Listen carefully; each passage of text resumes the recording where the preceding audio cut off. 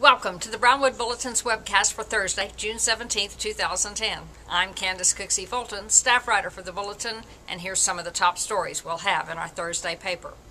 The Brown County Rodeo has come and gone for this year, but Good Samaritan Ministries will still be rounding up a few funds with its second annual Old Time County Fair and Stick Horse Rodeo. This second-year event will be 10 a.m. to 4 p.m., June 26th, at Riverside Park.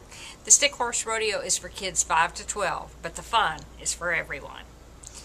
In other news, the Brownwood Independent School District Board of Trustees approved a new track facility for the high school.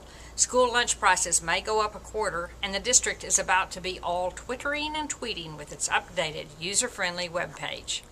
Wednesday was the Brown County Extension Education Club Hobby and Craft Fair, and we'll have pictures from that event in our Thursday paper.